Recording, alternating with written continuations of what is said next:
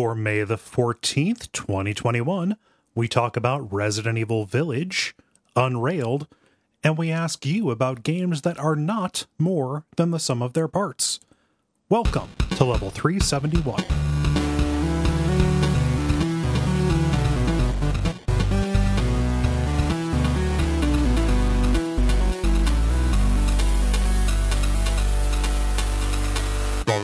My name is Kole Ross. I'm Dennis Furia. I'm David Maismith. I'm Ben Merkel. And you are listening to The Level. It's a podcast for people who love video games. Welcome back, everybody. Welcome back, David. Hey, good to be back. Yeah. What's going on, bud? So not a whole lot. Something I'm gonna be talking about for the grind is I went full nerd this past weekend and attended a LARP event. And so most of my life recently has been like preparing for that. So yeah, that's kind of been my thing recently. Neat. Did this involve like a lot of outdoor time? Yeah, a lot of camping, in preparation, a lot of sewing. Okay. So. Oh, nice. Yeah. So you went full on like costume and stuff too. Yep. Nice. Do you have? Go ahead. I want to do a LARP that is not like fantasy woods themed, but is like grungy dystopian city themed. Oh no, that was what happens literally right after we left. The next group was a group called Aftermath. That is that. What? Dennis, if you just want to visit Seattle, you can ask me. You don't have to drop clues. That's what I'm saying. Just pick a city, do it, and just see how long it goes before the locals realize that you are out of place. Yeah. Just do a Shadowrun LARP. Just break into a whole bunch of banks and stuff. I mean, to be fair, we just had a Shadowrun LARP, and now we're going to have $3 gas. We did just have a Shadowrun LARP, yeah. But they said they were sorry. So what a weird story. Cool. Yeah. Do you have a sewing machine, dude? Yes, I do. Okay. Yeah. I tried my hand at sewing a mask, and it's kind of like whenever Homer Simpson tries to make something, oh, just like look at my spice rack, and it's just two pieces of wood like nailed together. It was pretty much just like that, and I was like, my mom's sewing machine has kind of been in the family for a while, so I'm not going to touch that. I think I'm just going to wait and buy a mask. When they're available. This was back at the beginning of the pandemic when there were just no masks at all. Like shirt days, yeah. Yeah. The bad old bandana days. Yeah. Nice. What you been up to, Ben? Oh, a lot of work in the past week, but then also a vacation on the horizon, so yeah. Neat. Do you know what you're gonna do, or is the vacation right now just defined as not work? I am going down to Portland for a week for one of my friends' weddings. Cool. So it'll be a nice break. Nice. Yeah. Dennis, how about you? I fucked up, you guys. What? I did a real bad. What'd you do? Last night? Should I stop recording? No. I'm at peace with it. Luke lost a tooth yesterday. Oh, big exciting event. Packed it away under his pillow, and the tooth fairy neglected their duties. Oh no! So he burst into our room first thing this morning, very distraught. Oh no! And he had made a path of toys on his bed leading to the tooth, like he had decorated for the tooth fairy. Right. And we just spaced on going in there. Hey, if any kids are listening, can you go out of the room? Yeah. Okay. So what was the story that you said, and also who specifically messed up? The unclear. We share those resposibilities. Okay. But the parents. This is a good husband, by the way. Or he's a bad husband, and it was completely his responsibility. That is one of two possibilities. No, so we were asked, oh, what, you got to be surprised too, right? like what happened? What do you think? And he's like, yeah, I made a path of toys, and the tooth cap was under. He had put it under a hat, I guess. Okay. And we're like, oh, that's probably what got you right there was the hat. That's very confusing for tooth fairies. Yeah, the tooth fairy doesn't fail you. You fail the tooth fairy. Right. Well, that's kind of how we spun it. We just used nicer words. That seemed pretty effective. Okay. What was this his first tooth that he lost? Oh no, so I don't feel too bad because we're on like 5 or 6. Gotcha. Okay. Like those things are dropping like flies, but he does have the very cute right now, the 2 front teeth missing. Oh yeah, going on. So he constantly is sticking his tongue out through the teeth. Yeah. To show us. He's very, very excited about that. God, I just remember that being so painful. Oh, losing a tooth? Yeah, or just having a tooth that was loose, You'd get it like twisted in a certain way that was like stabbing into you, but you couldn't untwist it. Yeah. I mean, you could go the way I went and just like, I lost a couple of my baby teeth, but most of them had to be pulled. Oh, wow. So yeah, between 4 wisdom teeth, 2 adult teeth that just weren't fit, and a bunch of baby teeth, I've had 15 teeth pulled. Oh my God. Yeah, so so sorry.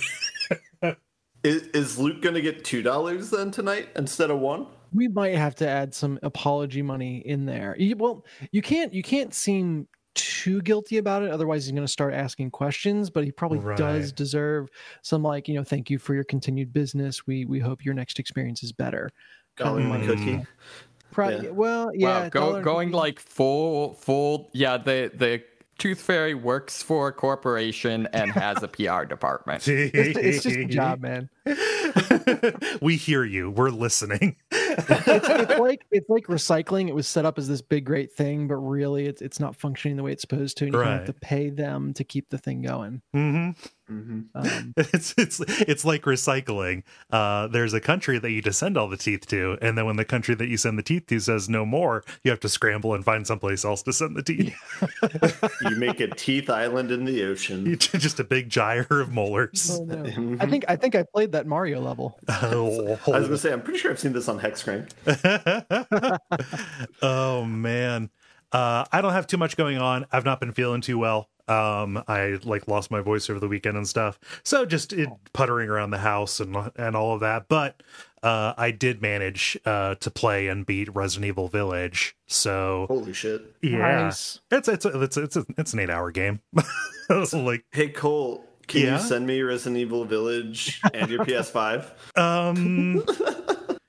That's not an honest request. Okay.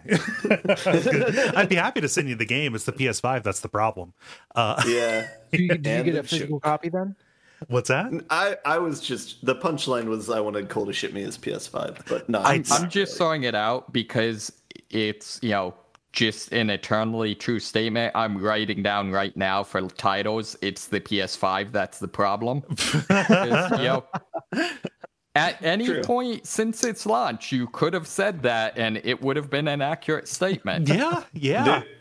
I'm copying from a Reddit post, but on PlayStation's website it says "Play has no limits, except capacity of PS5, except stock." Yeah. Oh my goodness. Yeah. No. I also shipping a PS5. Dear God, I think it'd be easier to ship myself. I will fly and drop it off. No, just get one of those big crates that says "fragile" on it. Drill a couple air holes. So actually, I need to track down. There's a story recently about a guy who did that. Did he die in a distribution center? No, he almost died, but did actually make it back. Huh. Well, lesson learned. They say almost dead is saved a couple bucks. Yep. Yeah, it was like he was doing some sort of it wasn't Peace Corps, but something like that. Mm-hmm. And ended up in I don't know, Australia or somewhere, and just got crazy homesick. Okay. And so tried to mail himself back to the UK or somewhere. Huh. Oh, it was transatlantic. Yike. It was something like that, and then they actually shipped the package by mistake to New York or something. It was a whole thing. So he would have died if the plane had gone across the ocean. I'm not sure. I'll have to try to. Oh yeah, man. all right. Oh well. So yeah. But yeah, that's what I did, and I'm kind of impatient to talk about it. So I think that we should do the regular kind of show. What with the grind, the multiplayer, and the end boss. And why don't we get started with? To be fair, if you're impatient to talk about it, we should not do the regular type of show, because that means we're going to segue all over the place and like roundabout get there. Yeah, I feel like we should do the better type of show. I mean, just I want to let you guys talk about to talk about your games too. Oh, you delayed it anyway. No. Why don't we get started with The Grind, where we talk about games we've been playing over the past period of time or so. I'm going to ask the assembled quorum here. I would have gotten permission from Jala in writing if I thought to ask about this before. Is it okay if I break the usual practice of having the person who was not here last week go first? David, are you okay with this? I am okay with that. Okay. Yeah, I want to talk about Resident Evil 8, also known as Resident Evil Village. So I'm just going to say right now, it's good. It's good, guys. I played it. I beat it. It's good. But I want to lead by asking you guys what you want to know about it, because I could just start gushing, but I'd rather answer your questions. As someone who liked Resident Evil 4 through 6 and doesn't like Amnesia, is it a game I should play? Yes, there is a tremendous amount of variety here. This is closer to Resident Evil 4 than Amnesia, or even like Resident Evil 7, which had those, kind of prominent pursuit-based things, especially early on, kind of in the first of the major dungeons that you go to with Jack Baker kind of chasing you around. There is some of that here, but like the village that you're in acts as kind of a hub world. And what you are doing is you're going after kind of the four lords who like run the village and do experiments on people. And each of those four lords kind of has a different style of play that's associated with them. The first one that you go do is the one with Lady Dimitrescu, the tall vampire lady. But that's only like the first couple hours of the game. It is its own Resident Evil dungeon that, kind of mimics the puzzle box spaces kind of thing that older RE games do. And there's a little bit of having her chase you around and you're disempowered about it, but that is a very small portion of what's going on here. It does a lot of switching back and forth between things, like there's some escape room stuff. There's a lot of gunplay in this. I think that if you like a more action-based game, they have moved away from RE7's. I mean, RE7 is good and scary, but like the combat was not necessarily a thing that was tactically interesting. This has a good amount of encounter design, enemy variety, and neat arenas that you can go through. And like really good boss fights. They've upped the boss fight game as well. So I would say, yeah, if RE7 scared you off because it was more, kind of closer to a, Amnesia, Outlast, PT kind of thing. Yeah, This is still first person, but it is kind of playing in some more familiar spaces and very kind of obviously cribbing from the best, the best of those in the past. Cool. Yeah. You were going to ask something, Ben? Oh no, I was just saying. I was reiterating what you were saying, but I forget even what I said. So. Yeah. You touched on it, but the gunplay and the action elements always feel like the most undersold things in previews and trailers and stuff. Right. They lean hard into the creepy factor. So I'd love to hear more about that and just kind of when you decide to open fire, what's going on? Yeah. So the enemies are, like I said, there's more variety to them. I don't want to spoil everything that comes at you, but the most advertised enemies and the ones that you're going to be fighting probably the most, including in some of the like hub, some of the spokes that you go to off of the hub. But in the village, the hub village itself, these lichens, these werewolf type enemies, that are unlike anything that I've really fought in an RE game before. Like the closest thing would be like maybe the hunters, and some of the like some of the smarter enemies in like RE6 do. They're very mobile. They are smart and they hunt in packs, and they will like lay in wait and ambush you. Like any Resident Evil game, you kind of start out, really conserving your ammo. But eventually you do end up getting access to both crafting, like in RE7, where you can, choose which ammo you want to make with the resources that you end up picking up. Enemies do drop refills of ammunition and, crafting materials and things like that.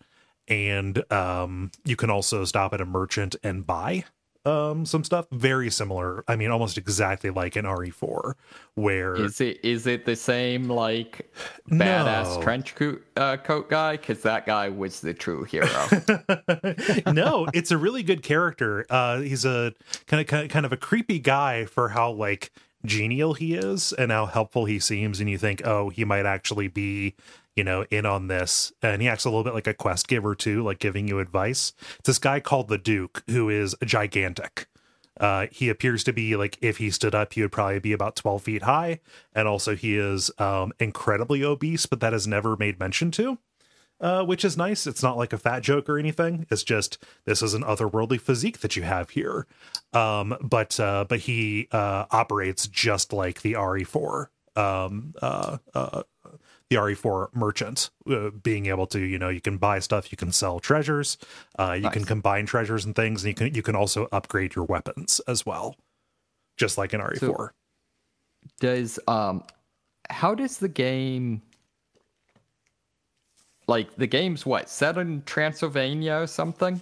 Yes, it is. And you're fighting werewolves. Like, does the game justify that at all, or? Oh yeah, there's definitely like hand wavy stuff with because they always have a virus or a parasite that explains everything. That is all explained in the goofy Resident Evil fiction.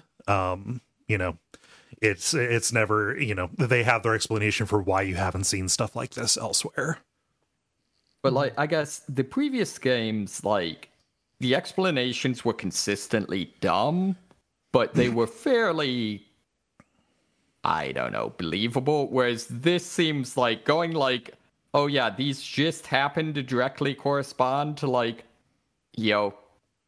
pop culture monsters. Like, do they pull that off, or does it come across as just like, oh, just silly? I would say it definitely rides the line between pulling it off and it just being silly. The explanation that we end up getting is that the mist that we have from this region could have sprung from the natural phenomenon that is being exploited in order to make this into a bioweapon kind of deal, right? Sure. Yeah. But I mean, the actual story is Capcom decided, hey, wouldn't it be fun to fight werewolves? And it is. Along those lines, how many things do you uppercut? You don't really have an awful lot of like melee ability on you. So I mean, Chris is in the game, but it's not the main character that you play. You're playing as Ethan, the main character from RE7. Kind of the setup is that after the incident in Louisiana, he and his wife had a kid and eventually moved to Europe, moved to Romania to follow Chris, because Chris had said, okay, I'm going to protect you guys to make sure nothing bad happens. However, bad things happen and the kid goes missing and Ethan goes chasing after her. So Ethan is not the heavily trained guy. I mean, like in RE7, he is just a regular dude. I think he's like a systems analyst or something. Just a big fucking nerd.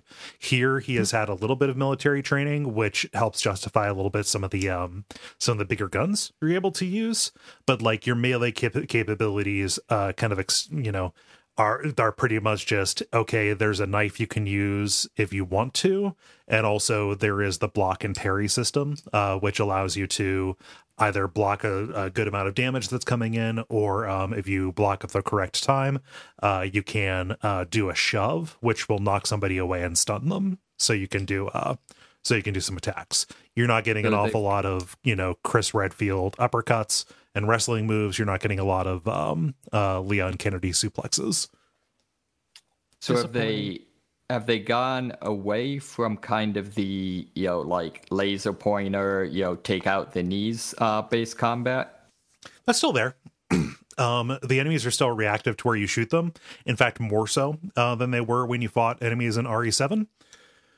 Because they were those shuffling mold monsters who, they were just kind of gooey. So it didn't really matter if you shot them in the leg or not. These, headshots still matter.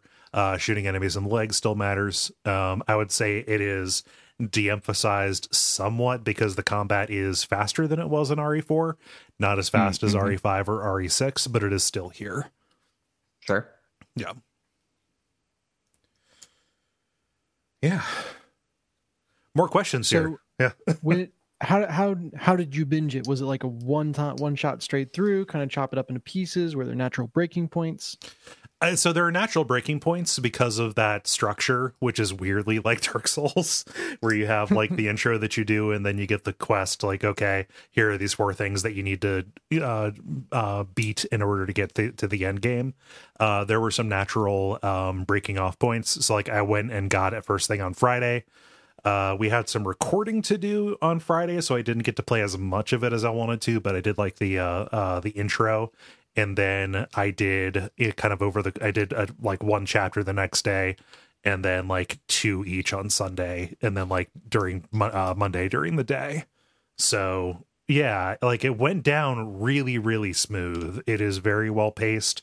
It gives you a lot of incentive to see like what is next around the corner. Through, I think, just really good presentation, but also the fact that like I thought I knew more about what was going to happen in this game based on the demos and the marketing materials, but like stuff that you have seen is really just from the first quarter of the game. Like once it got to the point where like everything after this is a mystery, it was like, dang, dude, I need to see what's behind the next door here, because it might be sweet, because the things I've seen before are sweet. I assume if it's broken up into these 4 lords, the first one is giantess vampire, the next one is little person vampire, then there's like really skinny vampire, and it sounds like you've already found really fat vampire. So we're covering all our bases. I mean, so let's just say it's not as many vampires as you would think based on what you've seen. They end up widening the gamut more. I think in Transylvania, I think you're like a vampire by birthright. So, I always feel bad for like making a joke like that, because I know that we like at least at one point had some listeners in Romania, and I don't know how much. Right? I don't know how much they owned that, or how much that's like, geez, kind of like a tired thing. It is easy for me. I will say this: it is easy for me to when talking about these horror tropes and properties that I love. I find myself forgetting that Transylvania is an actual place. Sure, it's got to be an own it thing. Maybe it's probably varies by individual. Yeah. So with that, so I've a friend who's really passionate about kind of the I guess the Romani kind of their experience, and trying to get people to not be as stereotypical in their depiction of them, that sort of thing. Does any of that come into the game? I mean, not that I notice, but I may not have the sensitivities of somebody who has lived that experience to use particular language about that. There is very little that I would associate with, like, I would say, oh yeah, that's playing off of Romani tropes. Like the merchant travels around like in a wagon, but he is not otherwise coded in a way that would like look and feel problematic, like looking at the village that is here. Like I would say, oh, this is supposed to take place in 2021. No village that looks like this would or could actually exist outside of like I don't know, whatever the Romanian equivalent of like Colonial Williamsburg would be. So there is a little bit of like your character walks into this very outdated and, you know, one word that you could use, you know, especially early on, you know, this insular culture that is outside, that is afraid of outsiders, or, you know, derisive of outsiders. You could say like, oh yeah, this is being portrayed as like a backward place. I don't know that that is being done with any particular malice. I think that that is being done to evoke, you know, the fearful villagers that live in the shadow of a giant castle where a Dracula or a Frankenstein factory might be. Sure. What you've actually walked into, sorry to ruin the twist, but what you've actually walked into is a Transylvania LARP camp. Ooh. And that's the M. Night Shyamalan twist to the game. It was modern day all along. So, what is the current state of the timeline in Resident Evil? Like, do they ever have 7 or 8, you know, ever grappled with the fact that, like, I think Shanghai gets nuked at the end of 6, and there are some nods to that at the, you know, in some of the imagery that is shown. And also like in RE7, you can find a newspaper that mentions the incident in Edonia, which is the European city that gets hit in RE6. Yeah, that is there, but it is not necessarily like dwelled on any more than like you know, the Raccoon City incident is mentioned offhandedly. I don't even know if Raccoon City is mentioned in this. I think that the general like state of the world is that bioterror and BOWs, biological organism weapons or something like that, are, you know, it's kind of like, I mean, it's weirdly it has been converged with Metal Gear for a while. That continues to be the case, where instead of Metal Gears, you have different amoral companies researching pathogens and also trying to make super soldiers and tyrants and stuff. When do you think this game's going to get remade? 6 months ago. Oh, I don't know. I mean, to that question, I'm going to segue that into saying this is a gorgeous game.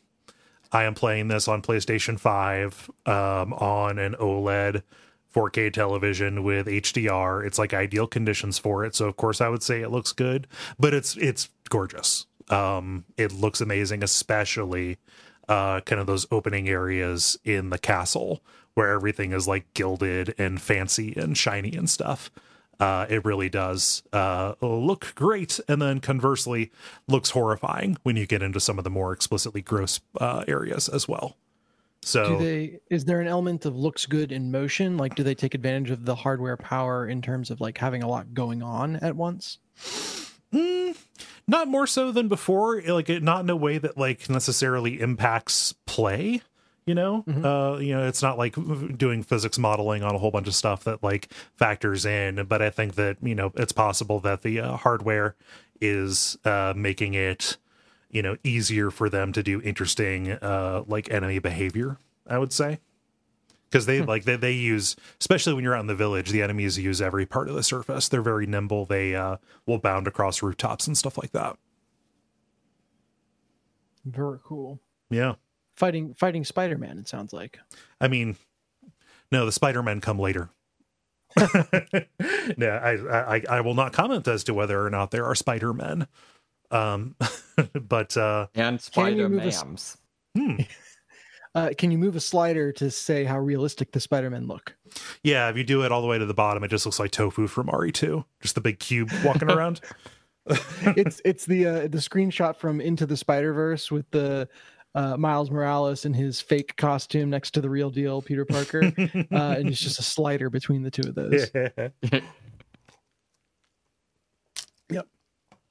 Any other questions? I don't know that I have an awful lot to say on top of what I have already said, other than, you know, I remarked on this on Twitter, but this, you know, it does what I would like a sequel to do, which is refine and expand. This definitely does feel like they took the kind of more intimate, experimental stuff from RE7 and took the stuff that worked from that and brought it kind of back into something that resembles things from across the entire series. This feels very Resident Evil-y to me, if you take the entire series into account.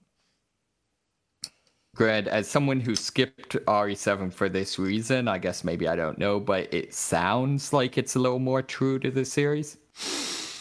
The original one is very true throughout most of it. It is operating to try and be true to like RE1 specifically.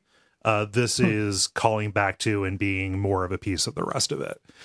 For you, so like if people say, hey, I haven't played Resident Evil 7, like should I play that one? I would say yeah, because the game owns. But if you find yourself just like I'm just really not interested in that, they do have like a get me up to speed cutscene that you can watch that explains the important plot developments from RE7. That's cool. Yeah. Which is just, a nice thing to do. Like I watched it because, though I've played that game 4 or 5 times now, it is nice to know, because usually the choices that they make in those getting you caught up montages end up telling you what is important, so you can kind of guess what's going to be coming up in the story, which is neat. Mm-hmm. Yeah. Foreshadowing. Yeah. Resident Evil Village, it's good. Glad you enjoyed it. Now that you finish it, are there any hooks of like play through and find all the vials, or there any replayability concessions being made? There's some of that.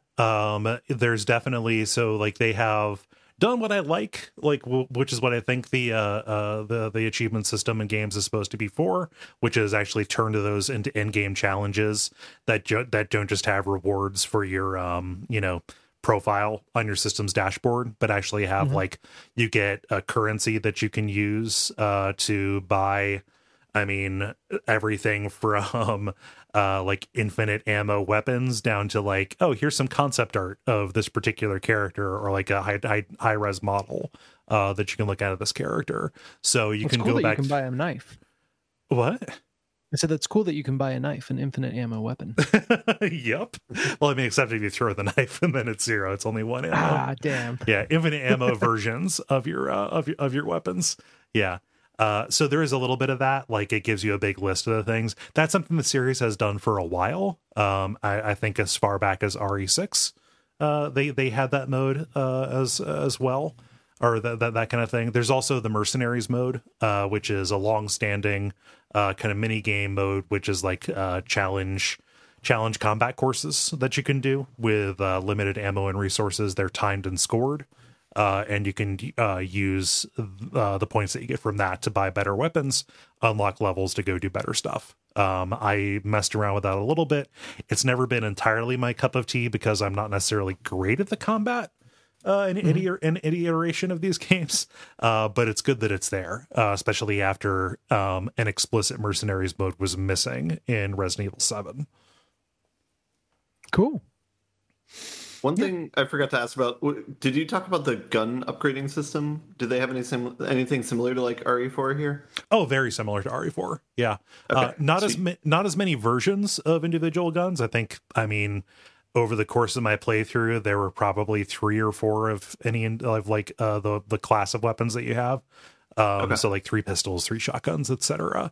But what's nice is like at the base level, like, yeah, some of them are upgrades from the others, but the bigger consideration is that like, oh, this is like a riot shotgun, so it will fire in a wide spray, but in exchange for that, you get a faster rate of fire, and it holds more shells and stuff like that.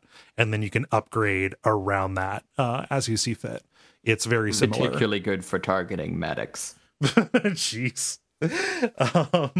But dark. But yeah, it is quite similar to RE8. I'm not sure, or sorry, to RE4. I'm not sure if it has any of like the like hidden secret stuff where like at full upgrade it unlocks like a different style of firing than you would have before. Beast mode. Yeah.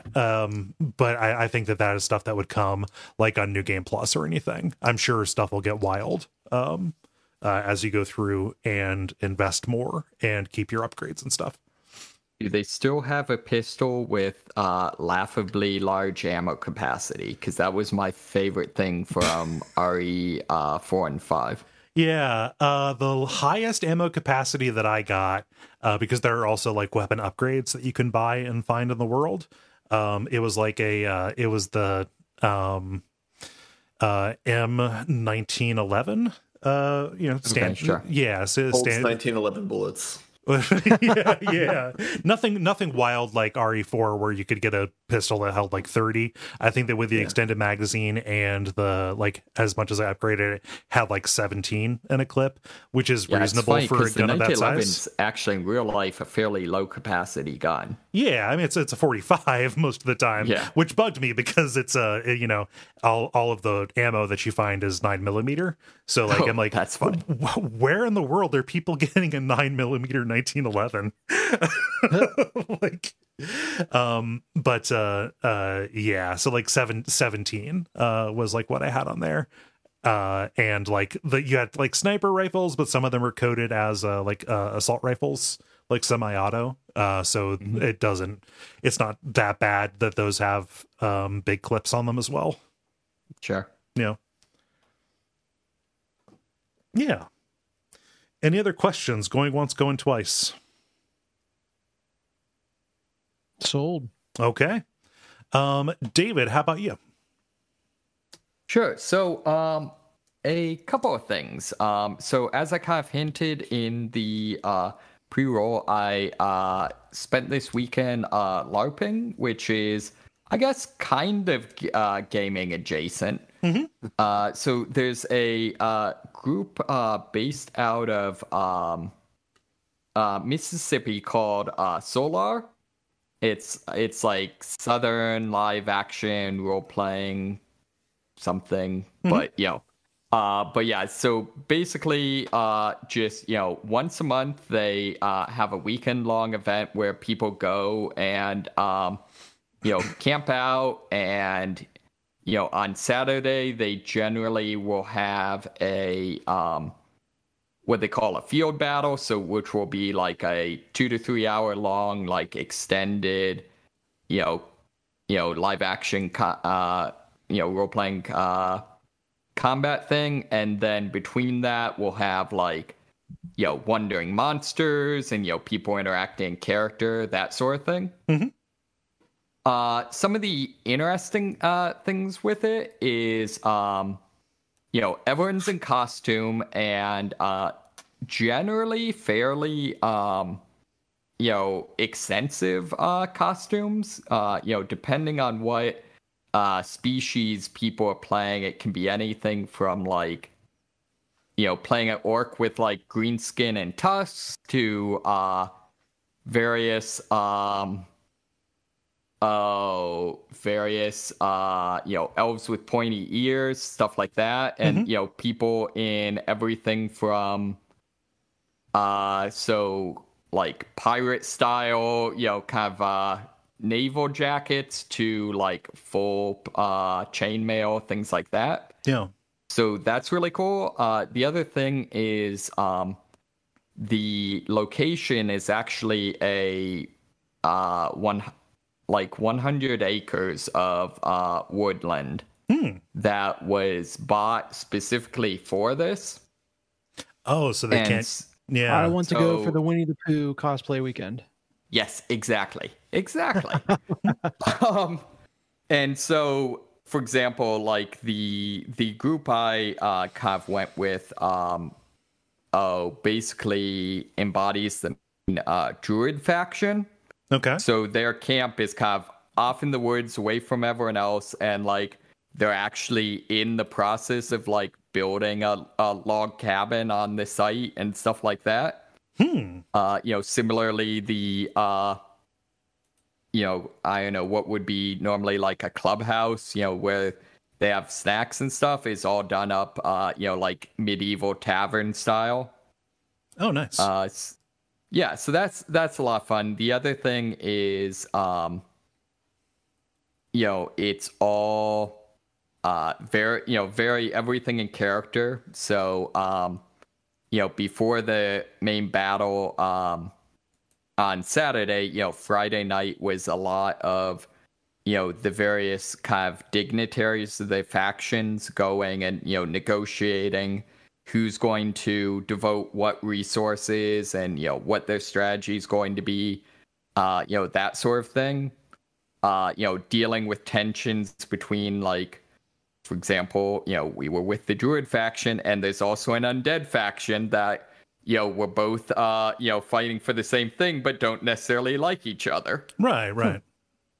So that was a lot of fun. The other thing that's fun is you part of it is you have to either volunteer for a couple hours, working in the the kitchen, or playing some of the just random monsters. Okay. For people to fight. And so that's fun because it's the people playing the monsters have a lot of freedom. It can be anything from just like, I'm just gonna be like, I don't know, if you're a goblin, it can be anything from just like, I'm just gonna go and like attack people and fight and that sort of thing. Or it can be like, I'm going to go and be the goblin that, like, I didn't even want to do this. I wanted to go to art school, but mom insisted I, become a minion. Oh. So, it's yeah. So, it's very much, you never quite know what you're going to get. Yeah. For example, this weekend, there's a overarching story that's kind of continuously going on, and the kind of the thrust of this weekend was there had been there's a Nippon, which is the game world's kind of equivalent of Japan, had a faction of that had kind of gone against the emperor and basically converted everyone in their, domain to zombies. Okay. To undead. And so was now invading. So, for the actual field battle, it was fighting a lot of ninjas and then like a lot of like zombie onis and things like that. Okay. But then for the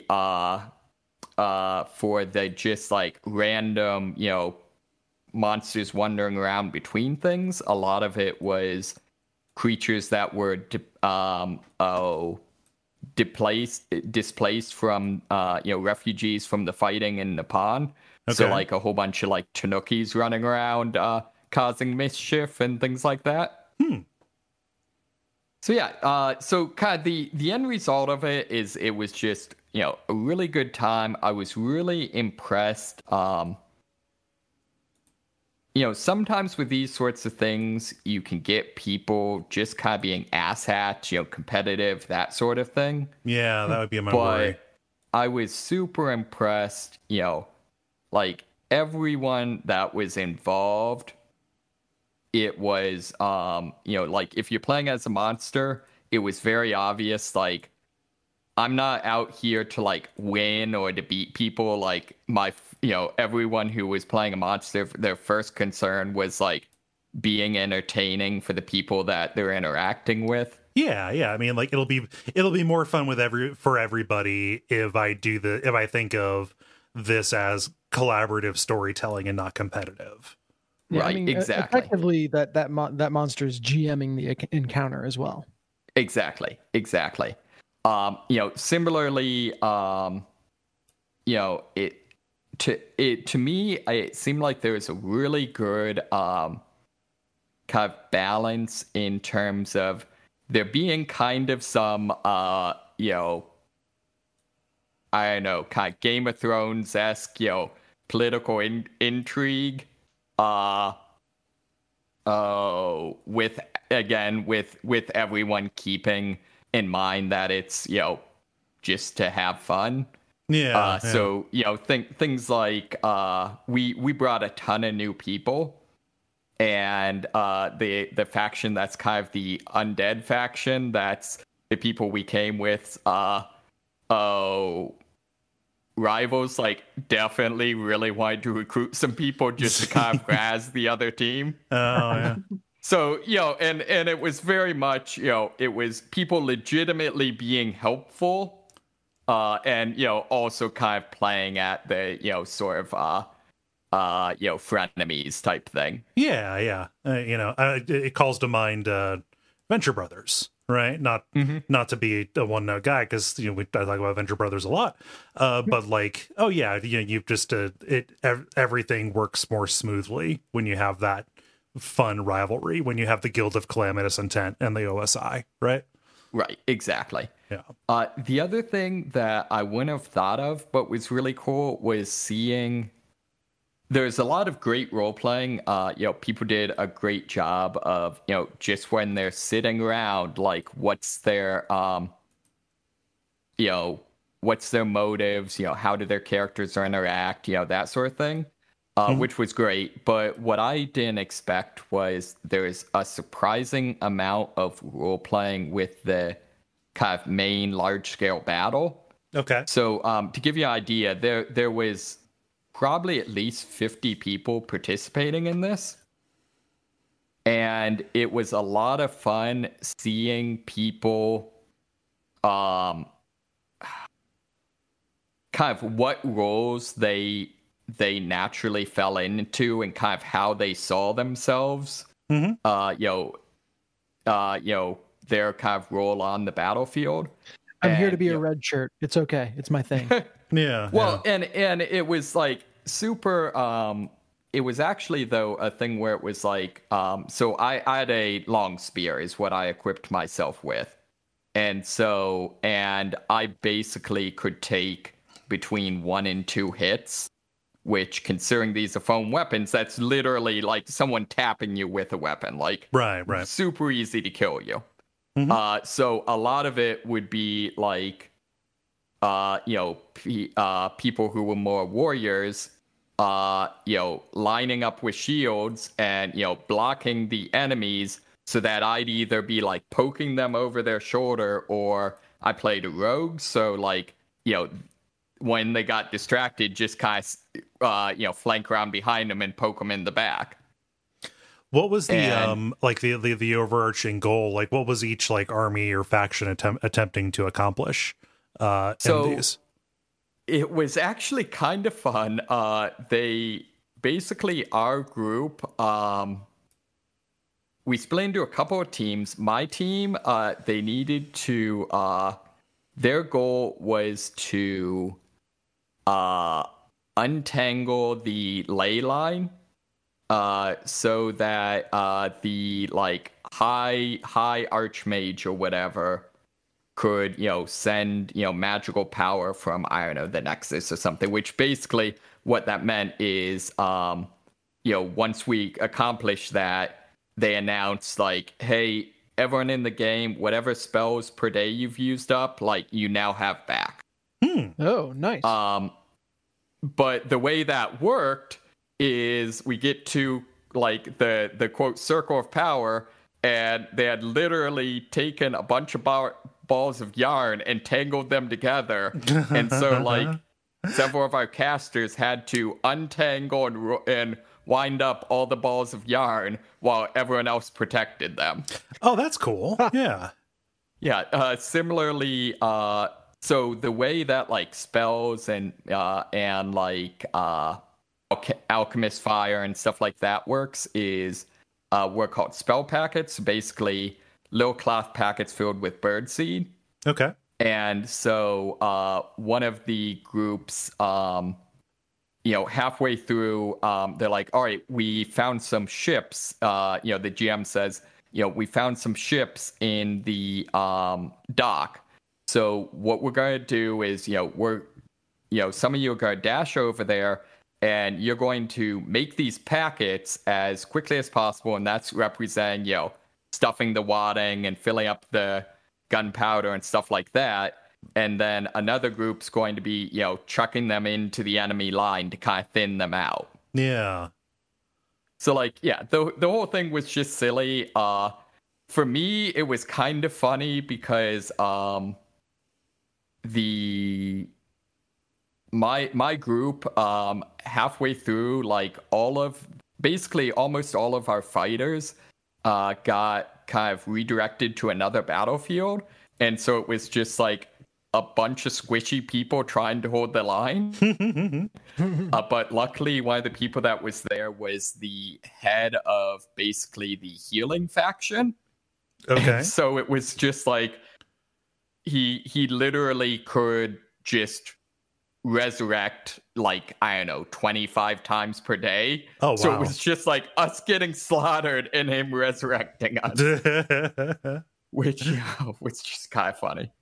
So I'm curious, with all your weapons training, did that factor in at all, or do they kind of iron anything that relates to your actual skill with the weapon out?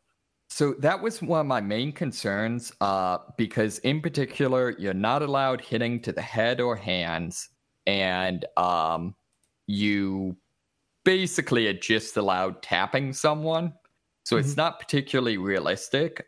That's one of the reasons I went with a spear, is because, you know, with a spear, you're generally aiming center of mass anyways. And it's a light poke. Exactly. Did anyone have like a mace or anything like that that required a whole bunch of finesse to try and tap somebody with it?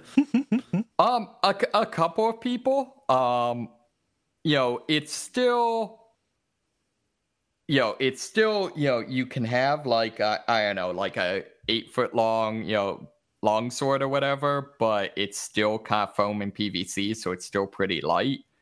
I think my favorite thing actually is the fighter class can get super strength, which at the low levels, that's just like, hey, if someone gets downed on the battlefield, you can drag them at full speed, like back to your healers. But at higher levels, it's literally like I would be fighting and get downed, and they would literally like throw me like 40 feet back to the healers. And so it's just like, in effect, I'm invulnerable while walking back to get healed. So that's cool. I didn't realize that they had like a D&D mechanic underpinning all this. Oh yeah. So there's different classes and different stats. It's a lot of like there's a specific phrase you have to say for each of the spells. So, I don't know, by the plane of fire I call down flames upon you or something. So it's super dorky, but a lot of fun. Does anyone like track this stuff, or is it very like kind of easygoing where it's like, yeah, he can cast fire, I'll just jump down right now or something? Yeah, so I mean, it's mostly on the honor system. I mean, you do have, you basically get at the beginning of the weekend, you get your spells per day that are kind of cards. And so, like, when there's a law in the combat, you just, like, tear in half the cards for the spells you've cast. So it's one of those things where, like, yeah, if you wanted to, it probably wouldn't be hard to cheat. But at the same time, there is, mechanics and some record keeping, that sort of thing. Yeah. Okay. And also, do you want to be a person who cheats at LARP? Like, what are you getting out of that? Yeah. I'm not even saying that to like, cast aspersions on LARP. This actually sounds really fun. But more just kind of like, it's kind of like cheating at pickup basketball. Like, what in the world are you gaining? Like, just, this sucks. This is bad. You've traveled 3 hours out into the woods with this group of people that is very, like, I'm sure everyone knows everyone and is all very well connected. So I'm sure you want to ruin all the goodwill for that weekend. Right, exactly. I'm sure there are people who try to do it, but like, I don't know. It doesn't seem like the kind of behavior that has like an intrinsic reward to it. I think that it'd be more rewarding to continue, like continue the shared fiction and like help keep the community together, by making sure everybody has a good time. Right. It seems like a similarity to D&D where it's like you have to be careful about who you're playing with, because it's like, I agree, most people should be like that and be like fun to play with and stuff. but then it's like if you get a bad person or something. Like I played D&D at a convention one time, and it's like it only takes a couple of bad people to really like ruin the experience for everyone. So yeah, it sounds like that wasn't the case here, so that's good. Yeah, I was super impressed, and I would say even more than that, like I was really impressed. There is like the faction that like you can be like, some like accursed evil fae who's like, like healing spells damage you and damage spells heal you, and you're super edgelordy. But like everyone I saw, it like played that, but kind of as camp, if that makes sense. Like it was like, yeah, we're gonna play this and be like super edgelords, but because it's fun, not because like I don't know, we're taking it too seriously. Yeah, I'm not actually doing this to ruin anybody's day. This is just the role that I feel like playing, and there's a space for that. Exactly. Yeah. So yeah, it was a lot of fun. Oh, my other favorite thing is one of the like things that's written in the lore is like, oh yeah, these weekends they're like, I forget what they call them. They're like the gathering that happens every month, and for some strange crazy magic, like all that the halflings and like fairies and stuff like that, for some reason like grow up to be like normal people size. So like one of the players was literally a 6'5" halfling. Oh, that's fun. Yeah. Oh, that had to be fun. Yeah. Oh my God. And the number of times a day they eat, that is a lot of halfling to keep fed there. Yep. Oh man. Yeah. This sounds very fun and very wholesome. I am also picturing just cresting the hill, just a whole bunch of good old boys in like jeeps and dune buggies, just coming down. It's also funny because like there are some dynamic of that. Okay. And to me, in some ways, that made it kind of more fun. Okay. Because it's. I know, like, yeah, it definitely, takes place in Mississippi. Yeah. But so, is kind of that sort of culture some. But again, just like the other things, it seemed like people who, had a good, good sense of perspective on that thing. Yeah. Yeah. No, I was just picturing them like just cresting the hill and just like sweeping the entire field, like woo, yeah, like just chasing you guys off. I like just general miscreants. Oh, okay, yeah, I get what you're saying. Yeah, that's actually probably. I don't want that to happen. Let me make it very clear that would be a suboptimal turn of events for everybody involved. Also, it was a funny image that popped into my head. Oh no, I totally agree. Yeah. Oh man. Yeah. Sounds badass. Do you think you're going to do it again? I'm definitely hoping to. Yeah, definitely planning on it. Is it once a year? Once a month. Oh, damn. Yeah. Yeah. That's like just enough. I don't know if I'll do it quite that often, but yeah, you definitely can. Yeah, that's just enough where by the time you go and do the one session, you've got to start preparing for the next one. Yeah, exactly. And like I said, like, especially the people who like live closer there, like, there's one guy who's literally, constructing like a primitive house at the site. So like, it's, one of those things where you can do as much or as little with it as you want, kind of. Yeah, I just imagine they talk about working on the cabin at their normal job all the time to people who just left out the context. And one time they're like, "Oh yeah, a whole bunch of fairies got in and messed everything up, switched around all the spices, so I got to reorganize that." Yeah. Wait, what? Did you say so? Yeah. I know what I said. Oh, jeez. Huh. Well, that's cool. Thank you for sharing that. Yeah. Yeah. Did you have any video games, or has that consumed you? Yeah, I'm probably gonna go quick because I've been talking for a bit, but they added second Extinction to Game Pass on PC. So I don't know if any of you've seen this. It's basically a 3-player kind of Left 4 Dead-like, although a little bit more open world. And kind of the plot line is that for some reason, dinosaurs suddenly return to Earth, apparently by burrowing out of the ground. That's right. If I was a dinosaur. Yeah, I don't know. I guess that's where we don't find you know fossils. where fossils? Maybe Yeah. The asteroid never got them. They just burrowed. Exactly. And now, like, some of them have crazy elemental powers because, I don't know, none of this is meant to make sense. But so humanity now, like, lives on a space station, and you're part of a group that, like, drop ships in to, fight dinosaurs to retake the Earth. It's early access.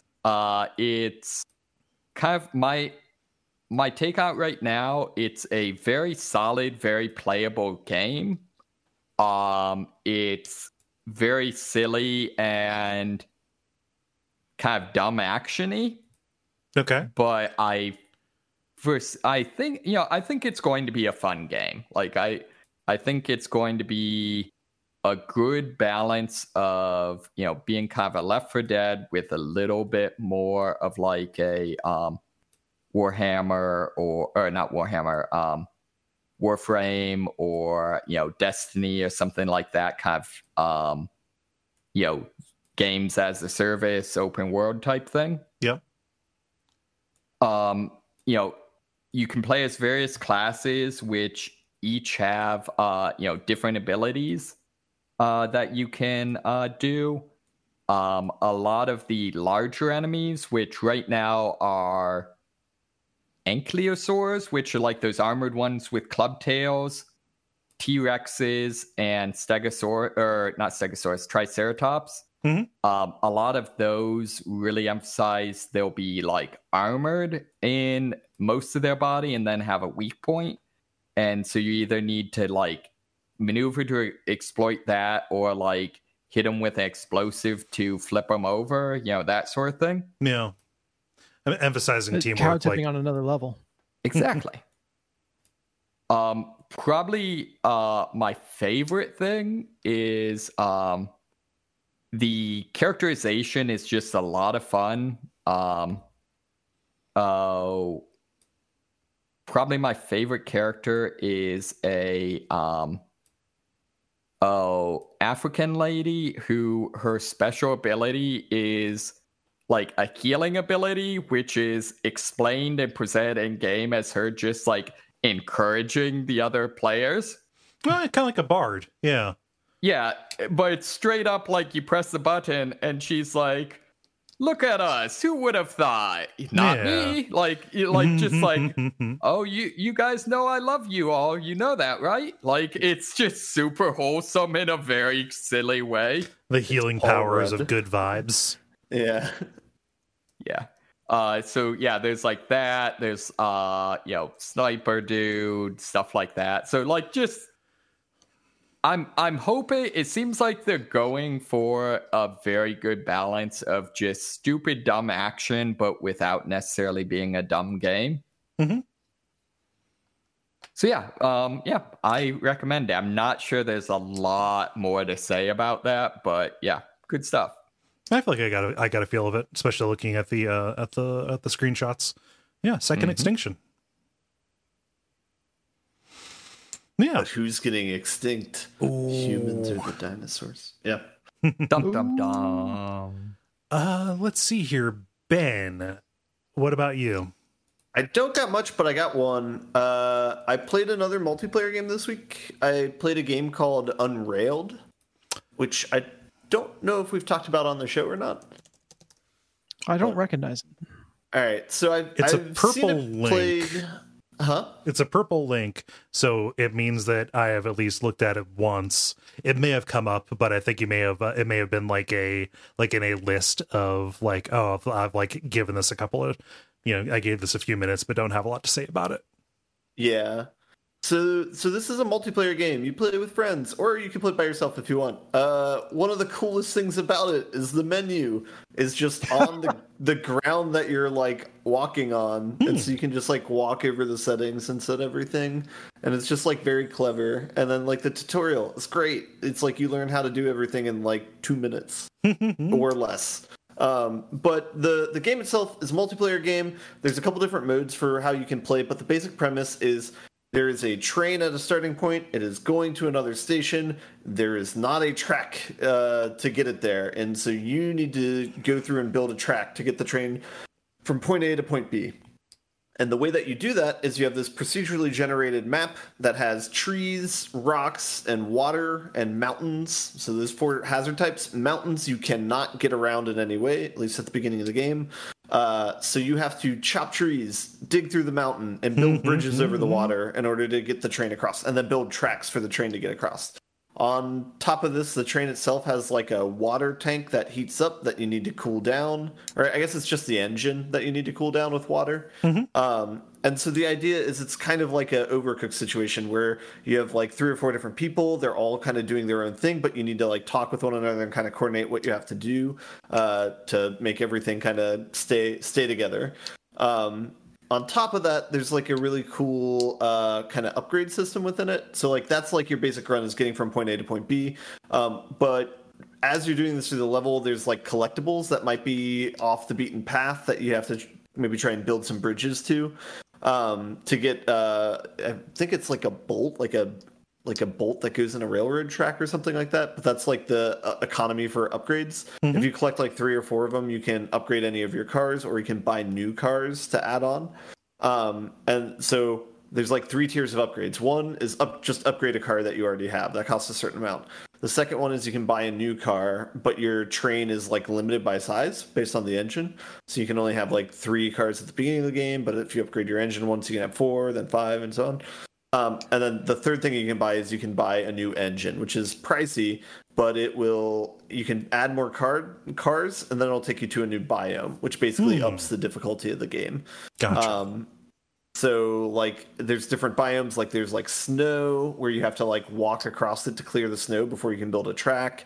There's like a hell lava type biome eventually that makes it very tough because you can't build bridges in lava. Sad. As you don't do. Yeah.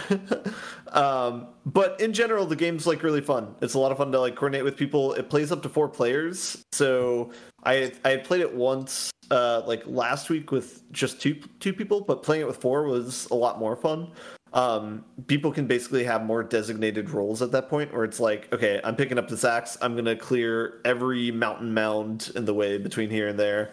And then, someone else will do the same thing with trees, and then some other people might be dedicated to building tracks and like collecting resources, that sort of thing. So yeah, I don't know how much more to say about it because it's a pretty simple game, and I've pretty much described everything you can do with it. But what was this called again? It's called Unrailed. It was part of like a bundle last week that also had Witchit in it, which was one of the games that I played last week. But you failed to pronounce that correctly. Witchit. There is a bang at the end, and I expect you to emphasize it. Both Witchit and Unrailed do have exclamation point on it. Very enthusiastic games. However, the makers of these games are not as good as the auteur Darren Aronofsky, so I will pronounce mother, but I will not pronounce these games in the same way. The tricky part with mother is you also have to make it clear that the M at the front is lowercase. That's the tough part. That's the pro move. Yeah, so you have to make it clear you're not calling to a specific mother. Yeah. You're calling just to Mother Nature. You're invoking the symbolic concept of mother.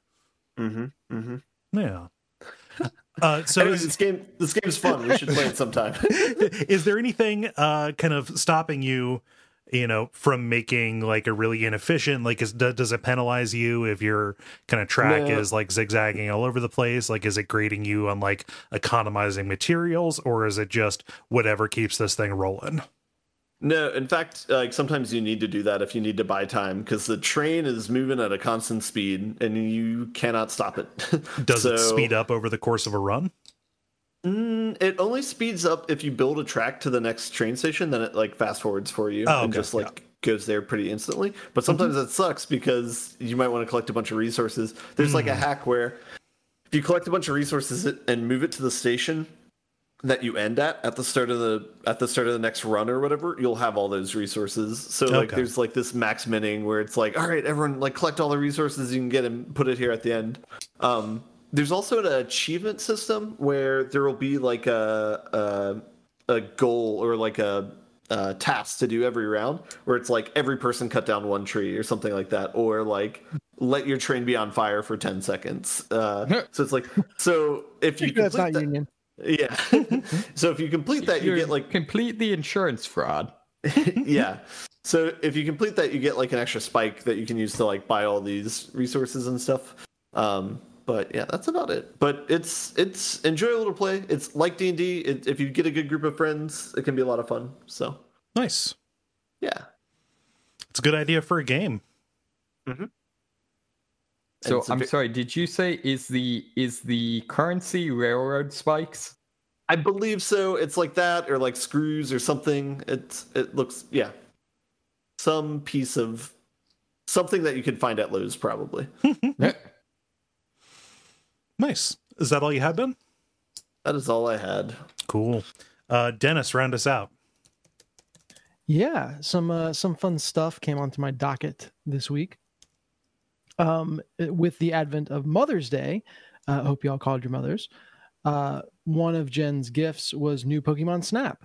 Oh, dang. So cool. I've joined you in that pantheon, and we played some of that on Mother's Day. It's cute. That is a really relaxing, fun little game. Mm-hmm.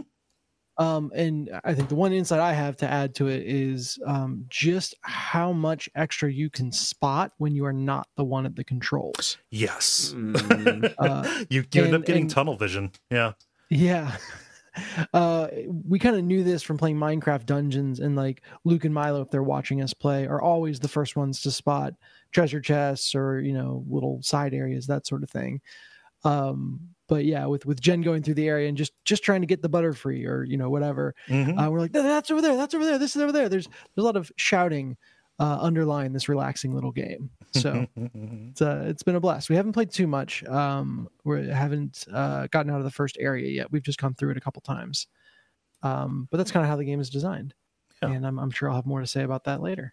It's made for it's made for short runs.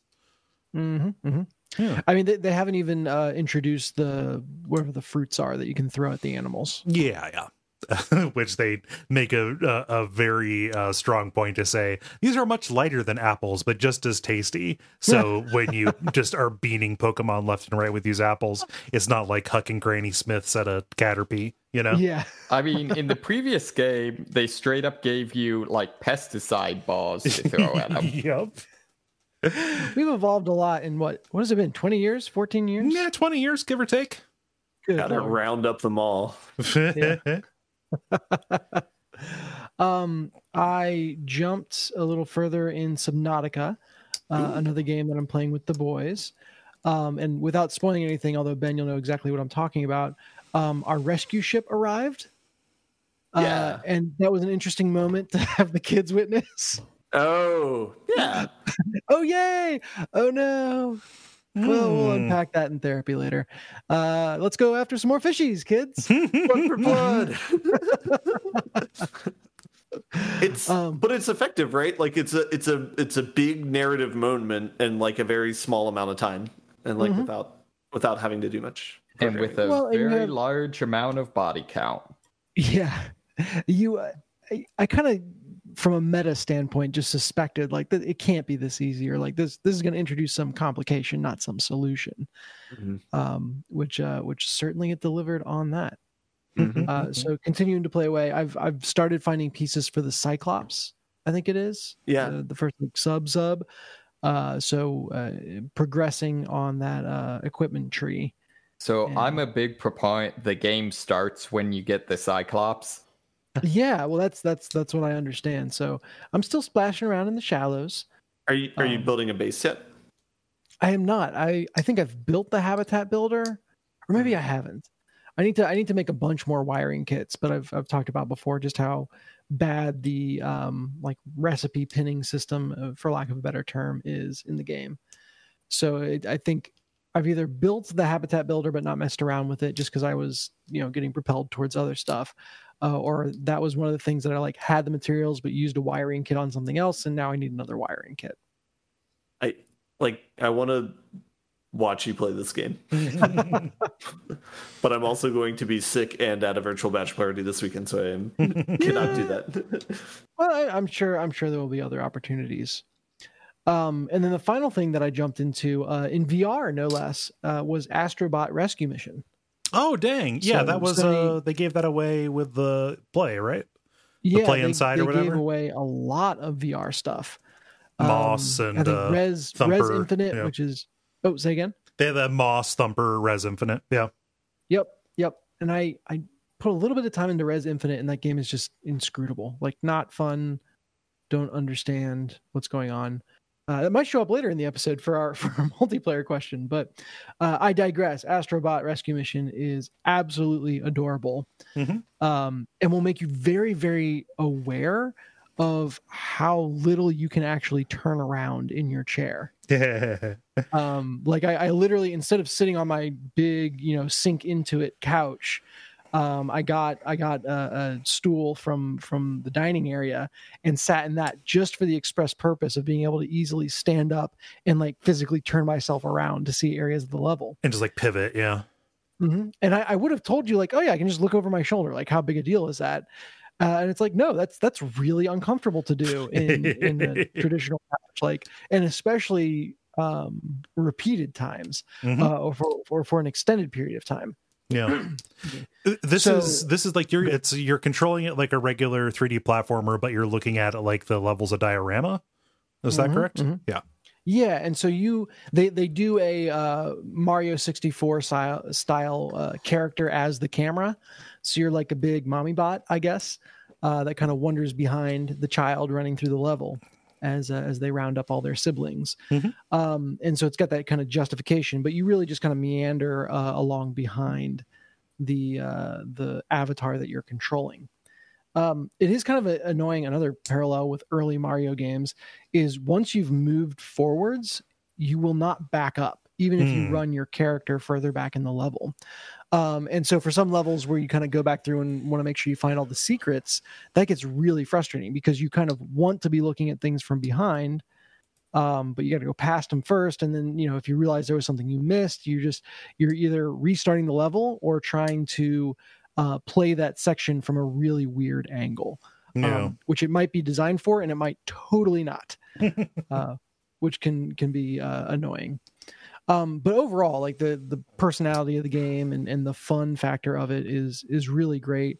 I finished the first world, and something that I really appreciate is that in these kind of platforming games, usually you've got like a series of levels around a theme, like, oh, these are all the ice levels or the desert levels. It feels like each level I've hit so far is a biome unto itself.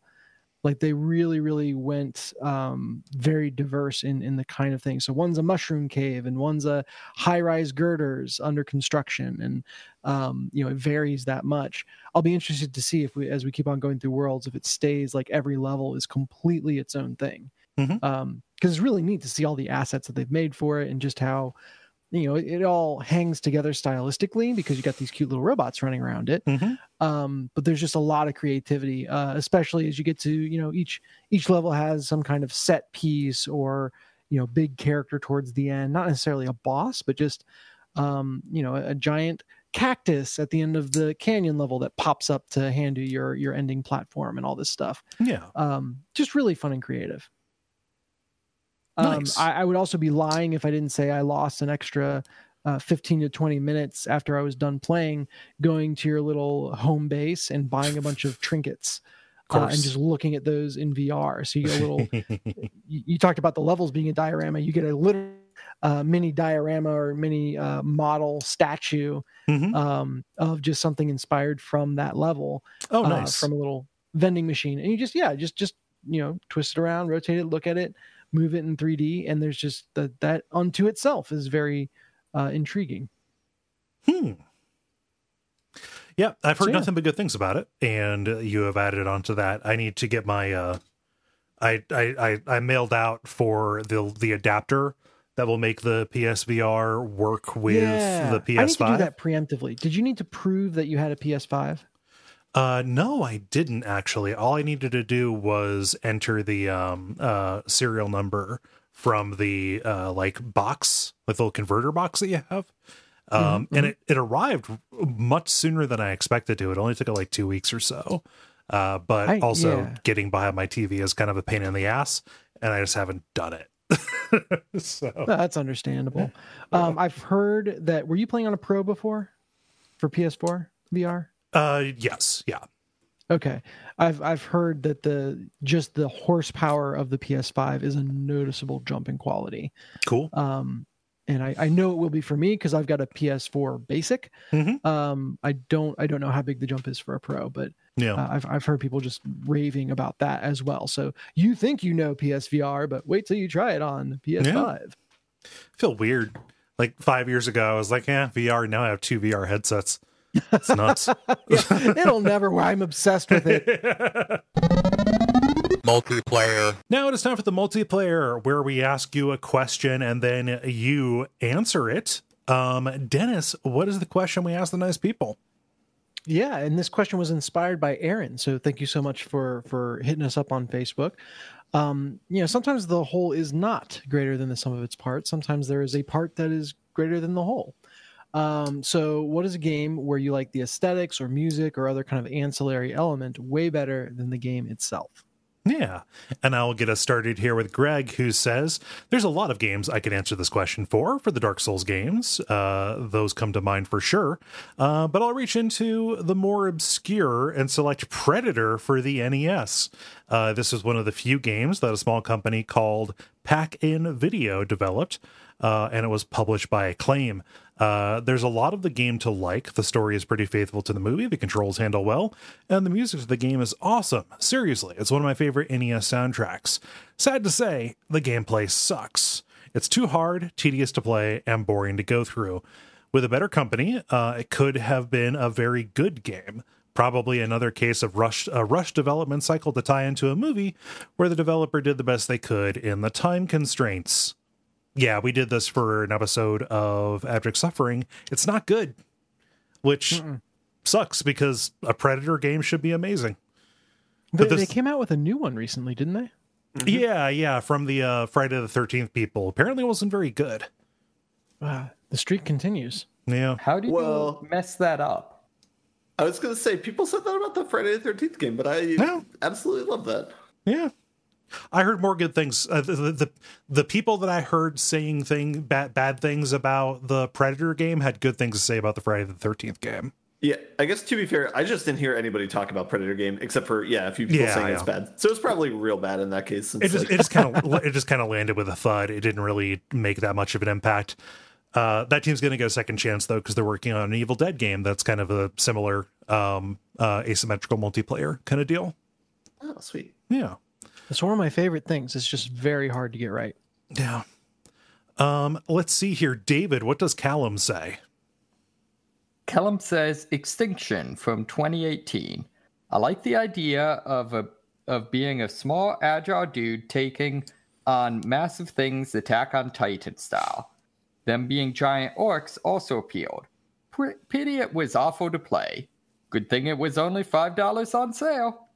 I have no idea what this game is. Extinction is literally an Attack on Titan ripoff. Oh. It is asymmetrical multiplayer as well, right?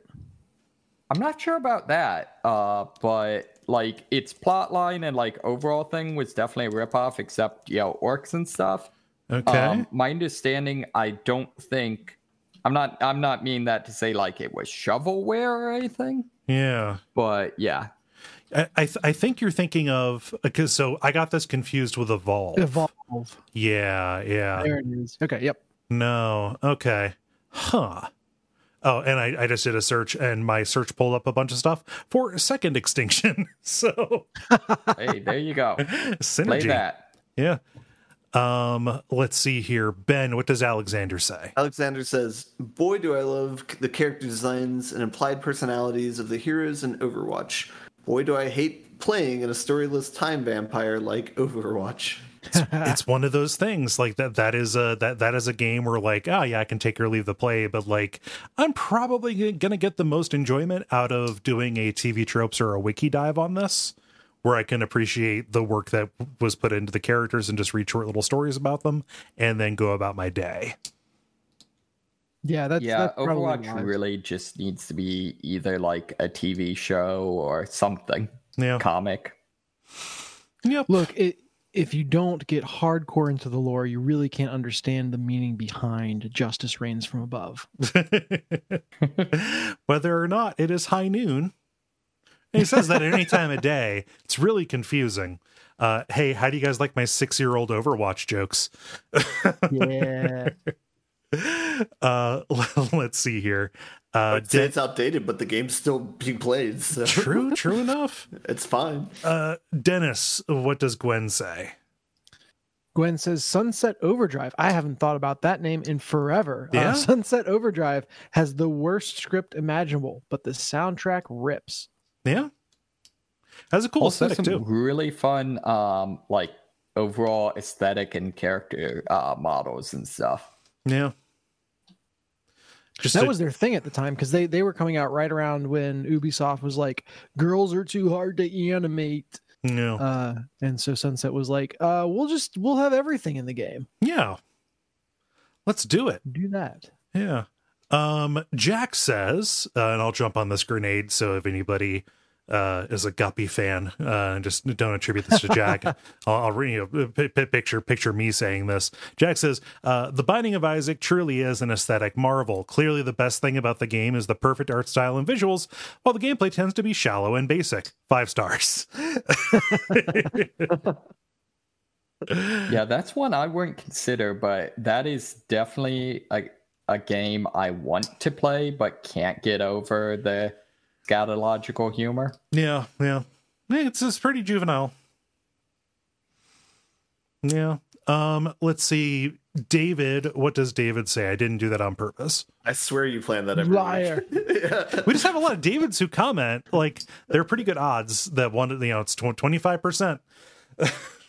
Yeah. So David said, I recently played a 2D action game called Valfaris with an awesome sci-fi action movie aesthetic with great pixel art and music, but the actual gameplay felt like something was missing, and I had to put it down.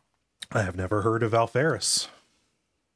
Yeah, there was some other discussion that happened on the Slack. Apparently, wide consensus that there are awesome. Either the game entirely is awesome, or there are awesome elements to the game.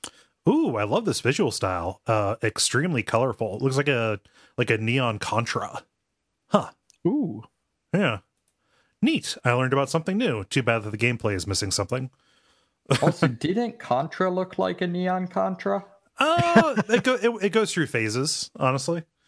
Yeah, this is a much more neon Contra than even the most neon of Contras that I've seen. We need this Contra to be at least 10% more neon. Ben, if you want to split this one up and pass it off, I will let you. But what does Julia say? Julia, well, it's funny because this is actually half of my answer, so something will be split. Julia says Celeste, music. Yeah, the music in Celeste is really good. Agreed. Yeah, and Dennis, round us out with Rookie. Sorry, I about said Rookie's answer. I should probably refresh the page so I see Rookie's answer. That'd be good. There we are. Rookie says, a boy in his blob has such a great concept and some really creative transformations for the blob. The game could and should be amazing. It's a shame that the game plays sluggishly and nothing is signposted. The concept is so strong, it's still somehow remembered fondly. Yeah. I mean, it's remembered fondly in some regards, but I think that generally no conversation about it is complete.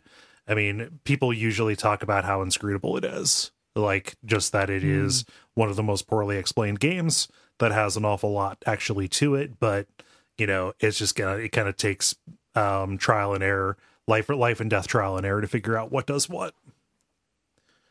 And I never played like the Wii update to it to know if it actually addressed those problems. The only thing I know about the Wii version of A Boy and His Blob is that it has a button that lets you hug your blob. Aw. Yeah. That's so sweet. So I know we have Can You Pet the Dog? Is there Can You Hug the Blob? I mean, it'd be a pretty simple Twitter with just one post, but yeah. I feel like Can You Pet the Dog expands to cover all sorts of potential pets. So you're saying blobs are dogs? I'm saying most dogs are at least part blob. So if you think of the Venn diagram, that's 3 blobs. I believe it. Yeah, you left me behind there. I'll do mine.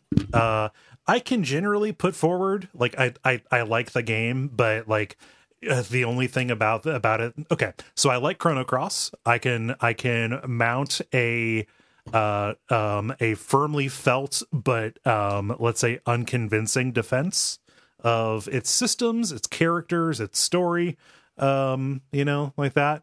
But the one thing that I do enjoy, and sometimes I think, oh, maybe I just say I like this game because of the soundtrack, is the soundtrack. Like, the music in Chrono Cross is one of the best soundtracks in any video game.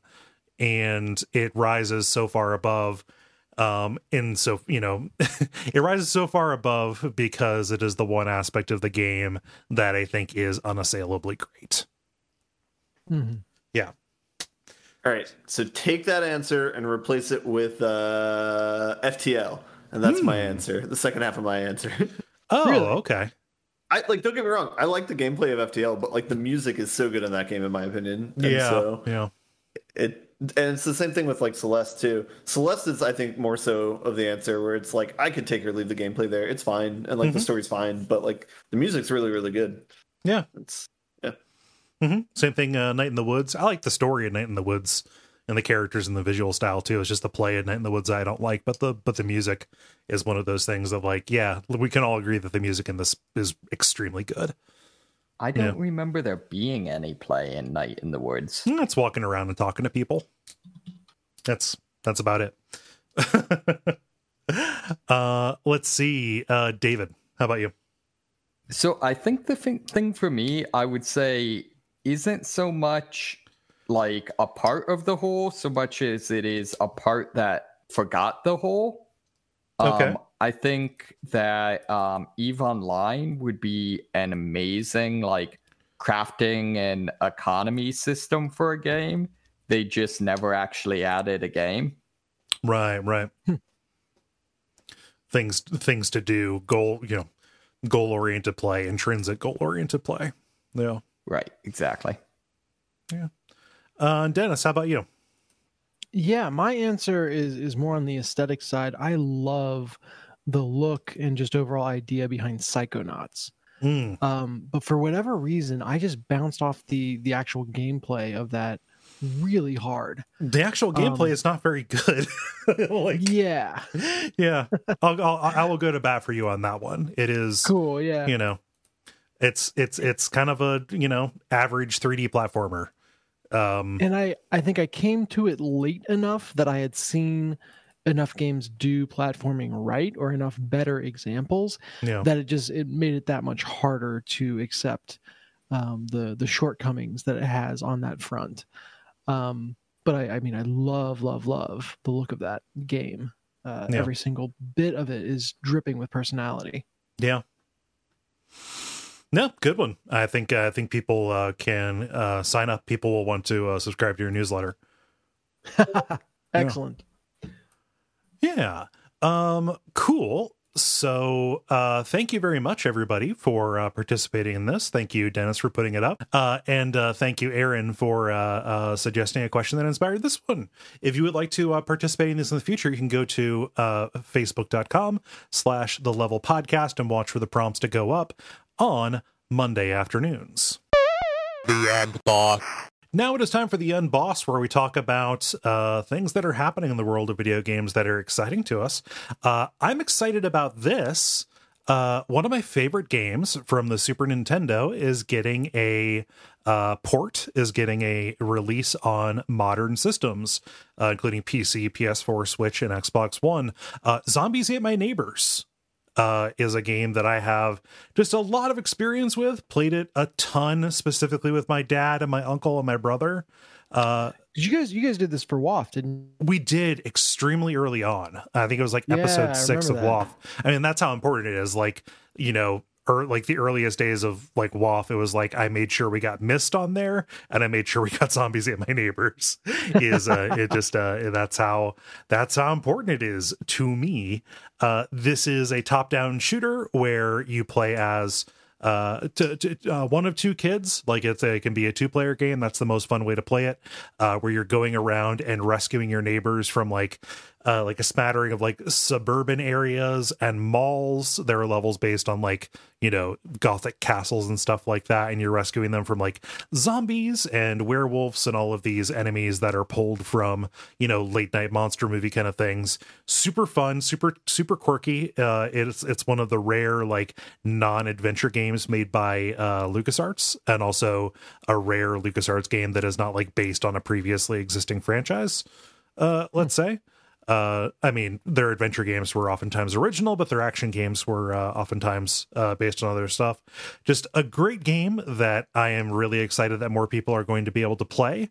It's coming out on June 29th, along with its sequel, which is not as good because a different developer handled it, Ghoul Patrol.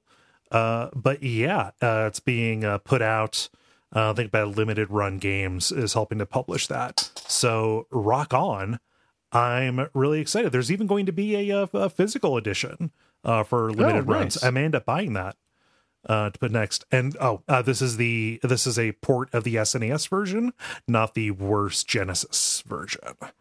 It's worth saying because the Genesis version is real bad. I see that they're adding a quick save system. Mm-hmm. And then there's some other ancillary stuff, but it seems like they're kind of not touching the game that much apart from that one big edition. Yeah, that's kind of de rigueur. Putting in a quick save system or a rewind, usually that happens. Yeah. So with the addition of a quick save system, was this like a Nintendo hard game? It's a pretty hard game. Honestly, it is. Yeah, especially when you get past like I think there are like 100 levels in it. If you get past like level 30 or something, it's real tough. Yeah, quick saves will be welcome. Very cool. Yeah. So I saw that today and I was like, yes. Anytime I can think of Zombies Ate My Neighbors is a good happy time. Yeah. Dennis, what's going on? Why are people talking about Waluigi? Why are you having these feelings towards Waluigi all of a sudden? I admire him as a person who does great works, but why is he bubbling back up? I mean, the honest answer is I don't know, and that's part of what makes it so fun. Like Waluigi has always been the internet darling. Yeah. Poor left out kid. That's actually awesome. What I think the impressive thing about this story is that Nintendo seems to be really playing into that. Mm-hmm. So, you know, there was a couple of pieces of Waluigi art released. One was for Mario Golf, which has him in a dapper fedora and vest, just looking awesome. Mm-hmm. And I would say his kind of the same brand of maniacal that we've seen him in art before. Yeah. But the thing that really lit the internet on fire was a quick render of Waluigi that popped up as like a screensaver, essentially like a placeholder screen on a Nintendo show. Yeah. That is him. I don't even know how to describe this. I think I have to pull from America's Next Top Model. It is Waluigi booty tooching for his life. Yeah. Anime knees together pose and just working it. Yeah. Yeah. Licking a rose too. Yeah, with the cute profile and rose thing going on. Yeah. So this you know, it's fairly recent, and I'm sure the fan art waves are coming like they weren't there before. Yeah. but it is the most self-aware from Nintendo Waluigi image that I have seen in a long time, and I am here for it. Yeah. So, go ahead. Is this going to segue into the SNL skit? I won't talk that up. Just there through. I even forget how it started. Can we it was talk probably it down? yeah. I can't watch it. It's too awkward. I can't look at fucking him. cringe, and it's the second most rich person on the planet, and it's like it's just awkward. Yeah. I don't. I mean, they put him in a room with a Luigi boner, and I'm okay with that. I don't know. I'd rather just focus on Waluigi and this coming up as part of a new Mario sports game that's coming out pretty soon. Yeah, not to steer us, but there's always a rolling boil, a simmering of Waluigi. Like, I mean, what is the exact middle point between sincere and ironic? Yeah, I mean, I feel like simmering is the correct verb for all things Waluigi. Yeah, I would describe this image as scintillating. I don't know about this is the first time that I've seen people get explicitly horny for him, which you is don't not do internet enough. Which is not, I mean, which is kind of surprising. Maybe it's just because I'm looking at this post and it has a whole bunch of memes put together where people are calling attention to the booty popping that is going on. Better not awaken anything in me. Oh man. I'll tell you this. Yeah. I'm calling it right now. Like this level of awareness coming from Nintendo, to my mind, guarantees that there is a Waluigi game on the way. I don't know. Waluigi and Smash or bust. All the love for Waluigi doesn't matter if he's not put in a Smash game. Yeah, and that's fine. But I'm talking like own standalone game is coming. Yeah, you heard it here first. Waluigi and when's Smash. The last time they made a good Wario game? It's been a minute. Yeah. GameCube. Yeah. GameCube WarioWare. I don't mean WarioWare. I mean actual like platformer Wario. Yeah, Game Boy territory. Yeah, like I think the Game Boy Advance one is the last one that I've heard like good things about. Yeah. Mm-hmm. Yeah, I could see like either a Waluigi version of that or like the evil version of the Mario and Luigi RPG.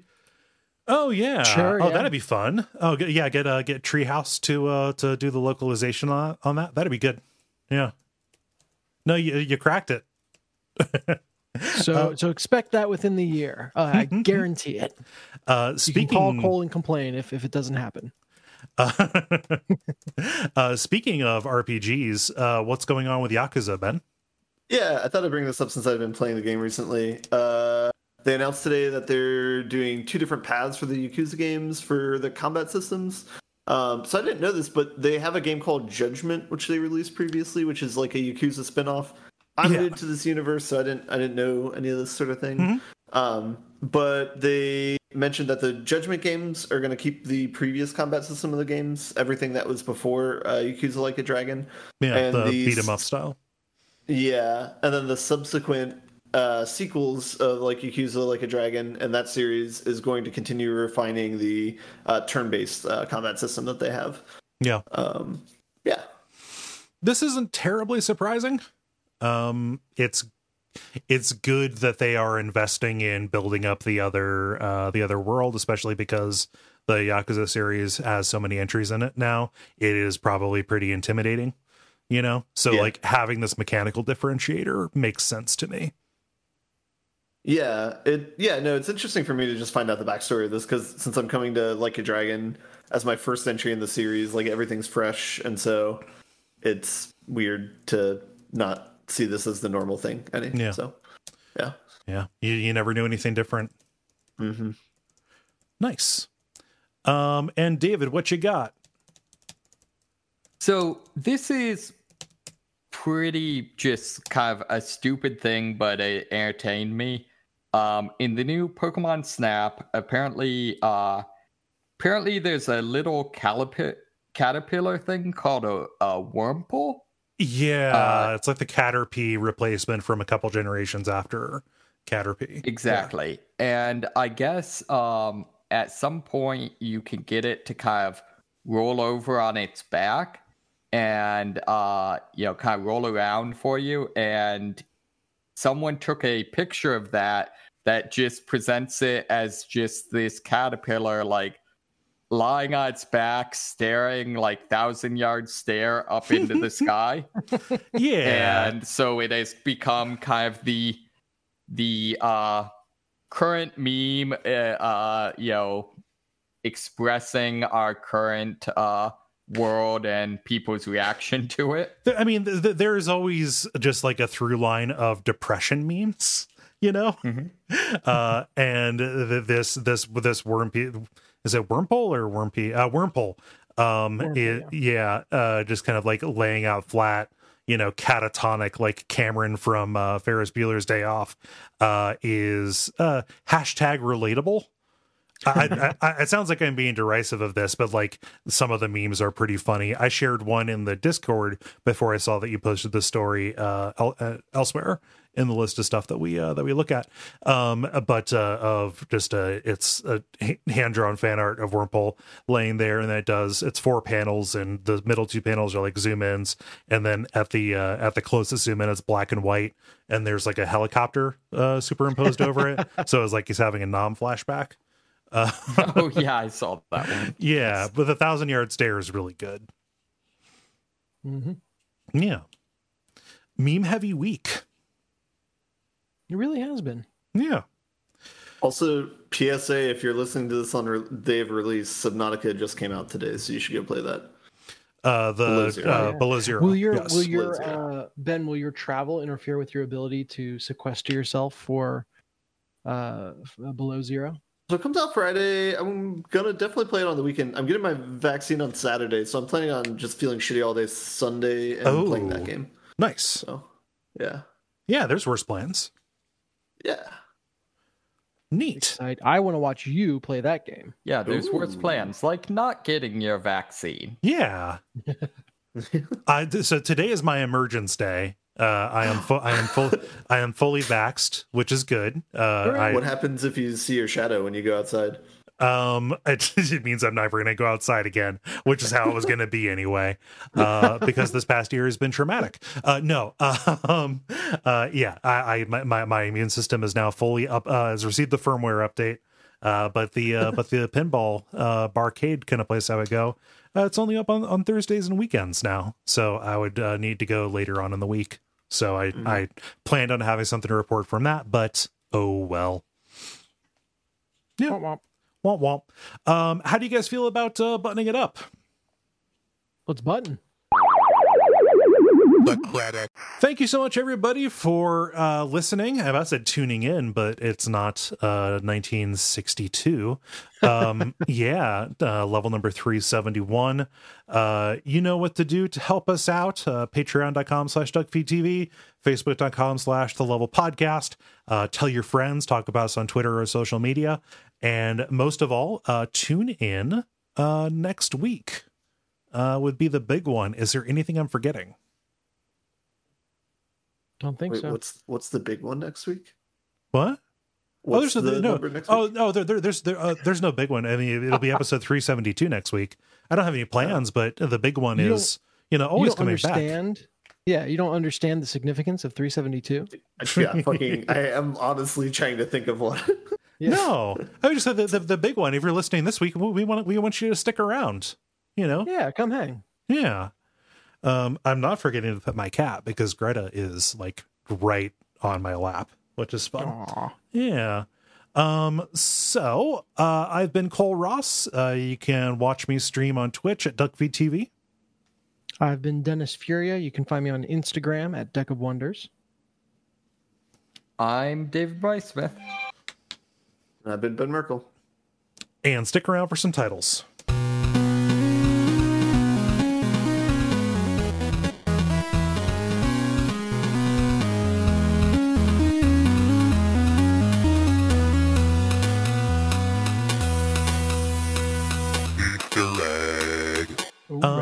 Let's see here. I've got one. It's one that I said, which is lame, but a big gyre of molars. Talking about the tooth fairy thing, and the tooth, island out in the middle. Yeah. Who's got what? Dennis, what you got? Yeah, I've got just one as well. I wrote down the most neon of Contras. Okay. David? I had a couple. As promised, I had It's the PS5 That's the Problem. I had Most Dogs Are at Least Part Blob. And Meme Heavy Week. Okay. We're all over the place this week. Yeah, what you got, Ben? I just had one. I had Resident Evil-y, and I spelled it with capital I's on either side of the L so that you could make it like Resident Evil 8 if you wanted to.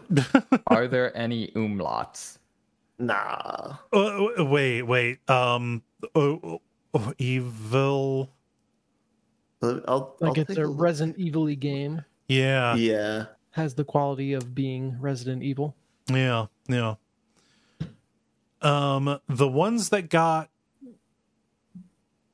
autocorrect I think it was not happy with my spelling. Yeah. Okay. The ones that got laughs were it's the PS5 That's the Problem, and a big gyre of molars. I like having gyre in one of our titles. Yeah. Gyre and Gimbal in the Wabe. Yeah. We have been a gyreless podcast up until this point. I know. It's taken a long time to get the word gyre in. Yeah.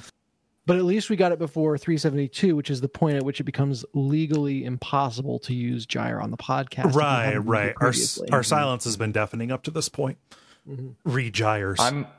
I'm just waiting for episode 420. Oh yeah. So just you gonna blaze up, dude? Come on, just completely blitzed on edibles. My problem when I get high is that I can't find words, which is a problem when you do a podcast and words are your currency. Yeah. My problem is I have panic attacks and feel paranoid. So awful. Weed does not work with me. Not a good feeling. No. That's why you got to stick to cocaine. Yep. Oh. It's like coffee plus. No, don't do cocaine. I don't do cocaine. That sounds terrible. Oh, God, awful. Expensive habit, too. Jeez. Yeah. No, really no upside. Yeah. Cool. Well, I'm going to go. Yeah, have a good night, guys. Yeah, take care, everybody. Thanks, y'all. Yeah, safe travels, Ben. Good luck with your Vex. Yeah, and then Kole, It Takes Two next Monday? Yeah, let's give it a shot. All right, thumbs up. Have a good week, guys. Later. Peace. Bye. Bye.